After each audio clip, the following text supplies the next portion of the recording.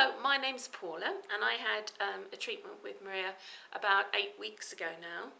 I came because I had a lot of pain in my right hip and also my lower back, and not that I've suffered from very bad headaches down the left side of my face for most of my adult life. I had the treatment with Maria. It was quite sore afterwards for about 2 or 3 days, but then that went away. And since then, in the last 8 weeks, I've had no headaches, which is absolutely fantastic. And I've also had very little to no pain in my lower back, where I was getting so much pain I couldn't walk very far.